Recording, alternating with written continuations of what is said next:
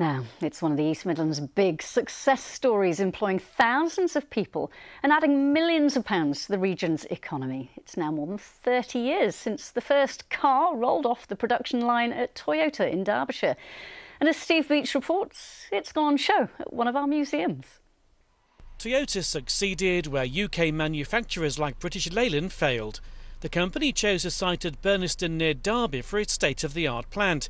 It opened in 1992, with cars produced on this modern production line exported all over the world. The Avensis was the most popular car so far made at Burnaston. They made over 2 million of these.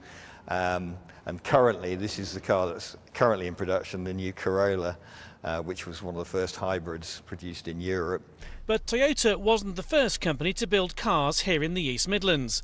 This Rolls-Royce was built in Derby for Lord Baden-Powell, who started the Scouts.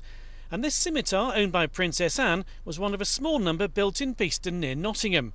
But managers here at the Great British Car Journey in Belper feel it's only right Toyota's success story is celebrated. Toyota have now been here for more than 3 decades, and they are the world's largest car manufacturer, so it seemed appropriate to have a half a chapter devoted to the Toyota sort of presence in the UK.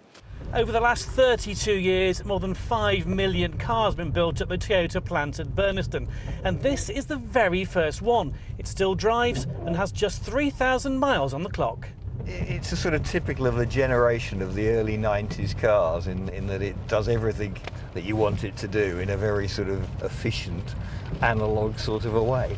The museum also features 2 other cars produced at the Burnaston plant over the last 3 decades and a state-of-the-art car which runs on hydrogen. While this was the first car built at Burnaston, millions more are expected to follow. What form they'll take, well, no one really knows. Steve Beach, BBC East Midlands Today in Belper.